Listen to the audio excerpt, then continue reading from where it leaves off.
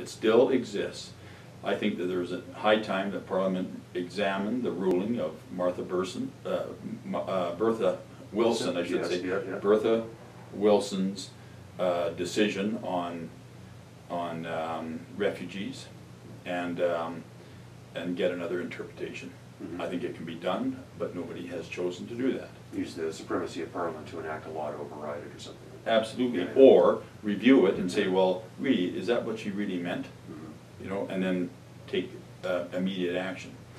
Case in point, you have the Tamil Tigers, or the Tamils, arriving in Victoria, a boatload. I haven't heard yet of anyone being charged, even though it's an illegal action.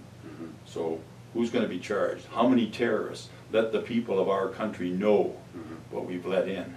I know in our office we received a lot of phone calls from supporters who wanted the government to act like Australia did. Sure. To turn them away. Kick them all out. Yeah, exactly.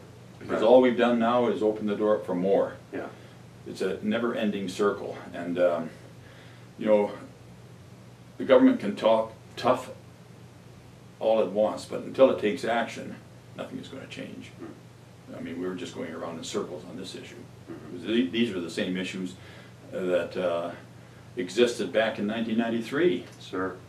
When I was first elected. Well, Art, it's always a joy talking to you, sir. I miss not having colleagues like yourself in the House of Commons. I lament, you know, the loss of some of my early Reform colleagues and the good, solid, principled guys that came with that. But, sir, it's been a joy talking to you today, and you know, hopefully you'll continue to do a lot more on the criminal justice front, and we have a lot more to hear from you yet.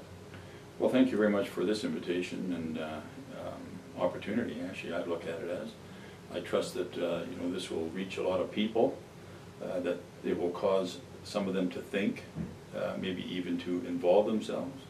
I think that's something that's missing. You know, politics is an interesting field to enter, and I believe that a man or a woman that has truth on her side can be very, very bold in declaring that truth. And yes, there will be great opposition, but boy, you think of the rewards, far, far greater than the opposition, maybe of some that don't agree with your opinion. There you have it. Okay. All right. Thank you, sir.